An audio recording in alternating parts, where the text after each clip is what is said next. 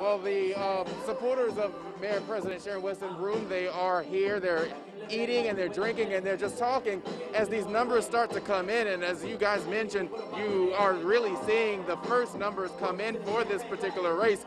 And the current Mayor President has a sizable lead here. Hopefully you can hear me and I'm not screaming too loud over the music that you hear behind me. But this is the thing. The Mayor President Sharon Weston Broome, when she first won this position, it was from a runoff. And so we can see, well, how this could turn out for her tonight if she has to do a runoff part 2 to continue to be Mayor President of East Baton Rouge Parish, or if she could win this outright. She has 6 other challengers who are hoping to take, at least one of them hoping to take her into a runoff.